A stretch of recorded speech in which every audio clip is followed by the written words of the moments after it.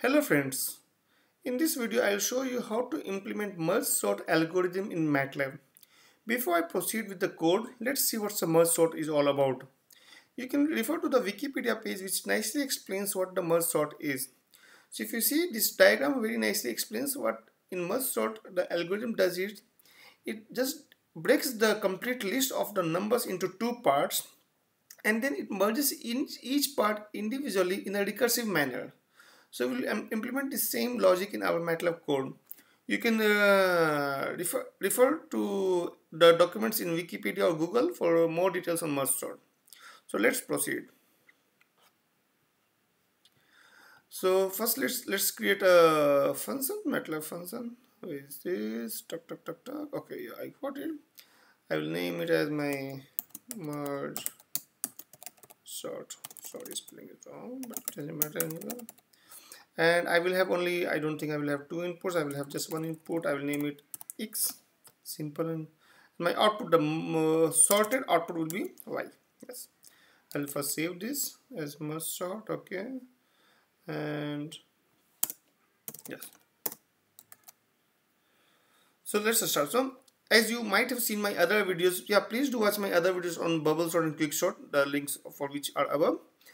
And so the first step what I usually do is first let me find the length of the input vector, which is X, and then let me first have a return condition of this recursive function. So that will be if my n is less than that is basically the length is less than 2, which means it's a single element, so my y will be equal to X.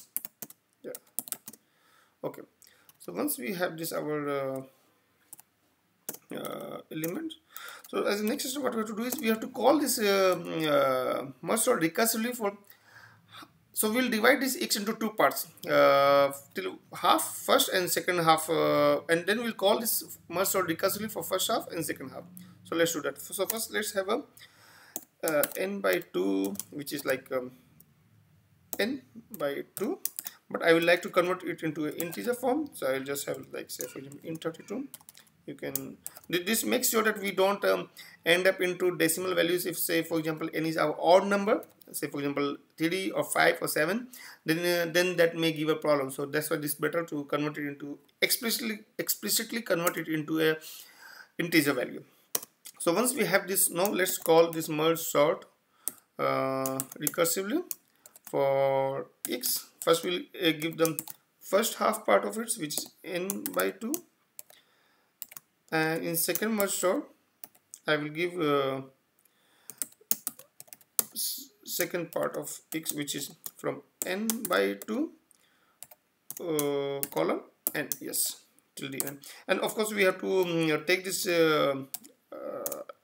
output of this in some variable. So we'll have two variables now, x1 and x2. So x1 will be the left part of the sorted X, and x2 will be the right part of the sorted X. I think one bracket is missing, that's why it's giving it to yes. So once we have, so now let's assume that in this sorting algorithm we have x1 and x2 which is well sorted out.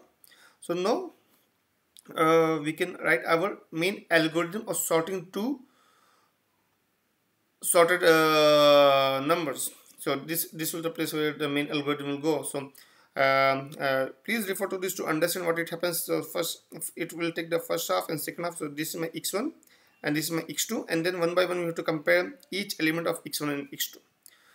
So before that, let's have a variable called count of x1, which we initialize as 1, and then count of x2, which will again be initialized as 1. So once we have this,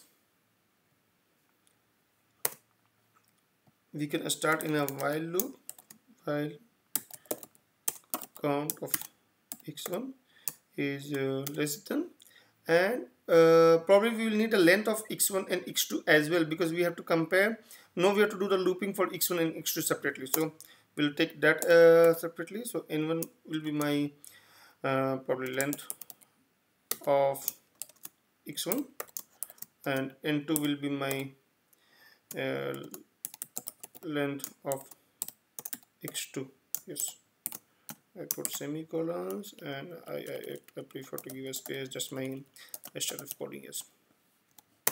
So once we have this n1 so we compare whether it's less than n1, and if that is the case, then what we can do is, so we can compare it with if of, okay, so this will be for equal to also, because to compare till that nth length of the complete one. So if x, okay, so here we have to take x1. If x1 of count of x1, if this is less than my x2 and count of x2, so we are basically comparing one by one all the elements. Then what we have to do? We have to assign y. Okay, so we have to first initialize y, which we have not done it yet over here. So we can just have a y equal to empty array. So it's initialized. So we can now have is y equal to, and we have to concatenate here. So y equal to y, and then we are followed by x. So here, since this is less than, so we will have to concatenate with the x1 value over here. We just do control C, control V, and of course we have to increase the counter value of x1, because once that value is taken, we don't need that value anymore. Okay, so once and we have done, then we can write the else part. So else part means this x2 is smaller than x1, so we have to insert an x1 x2 here in the y. So most of things will remain the same. We can just copy it the part of the code, and instead of x1 we have to just write x2. So x2, and here again we have to increase the count of x2 here. Yes. So once we have it, then I write and yeah. So this is the main logic which will do it. But one thing if you notice that in the while loop we are just comparing for x1, so we could have compared with for x2 also over here in the while loop, but I will follow a different approach a bit over here. Probably you can see it's a bit of more rudimentary approach. So I'll have a separate x2 that I will just compare if a count of x2 has reached the last limit. So if it's greater than n2, which is the length of my second one, then what I should do is I should just I think I should just put this part of the code, because in that case you should just have my y, the value of x1 to be inserted into y, and do x plus 1, so it will keep on going for that part. Yeah, these warnings we can ignore, because this is expected warning, and that's not a problem. Yeah, because it's just saying that we are increasing the size of the arrays in the loop, and that's not a good programming practice for the speed performance point of view, but it's fine for the time being. Okay, so once we have done this, so we have to still consider a case where, say for example, x1 is all the small values are done, and then some of the x2 values are, so basically this condition is not reached, count 2 has not reached to n2, so that we can do separately over here. So we can just write for, say for example, j equal to count of x2 till n2, till the last element, and then we should do I think okay, here one thing probably we missed out. Whenever this happens, we don't need to further go over here. We can just simply do is continue, so that we skip that particular iteration of the code if count of x2 is greater than n2, because otherwise it will give some kind of matrix index exceeded error when it comes to this if condition over here. Yeah. So in this for loop, if I should do is just this part. I think that I should just make sure that I'm assigning the value of y with x2, but over here it won't be the count of x2, because it will be the j where we are, because we are iterating over j. So that will be the case, and that's it, I think. So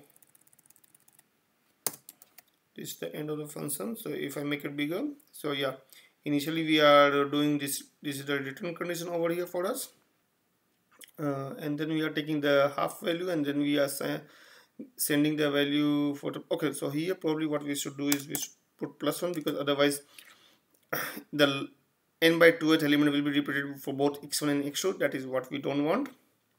And yeah, so things looks good. So let's try this algorithm is working fine or not. So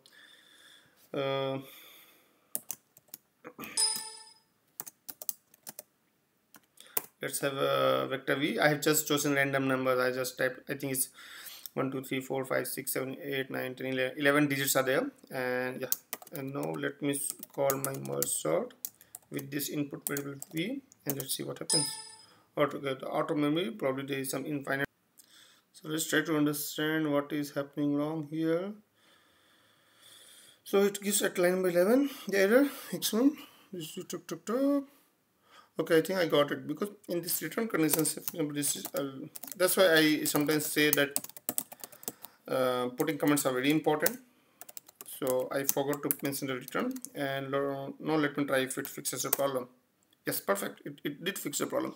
So I just forgot to mention the return, because of course in the return condition it should exit this function and go to the next statement. So if you see what our v was, our v is this. So when we call the merge sort over v, it returns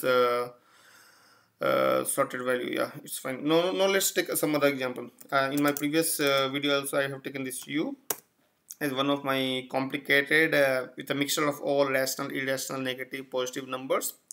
And yeah, so if you see, I have also taken pi, which resolves to 3.1416. And yeah, so this is my value. Now let's try to sort this out. But I'm pretty sure if it works for one of the vector, it will work for the other as well. So if I do vector of u, so it works fine for this. Yeah, it works fine. So if you see negative, positive, rational, irrational, all numbers, it's able to handle nicely. Okay, so this is the code. I hope yeah, I hope this video was useful for you and you enjoyed it. If you have any questions, or if you have any comments, or if you need the source code, you can just put the comments in my comment section. And if you like this video, please subscribe to my channel. Thank you for watching and have a nice day. Bye.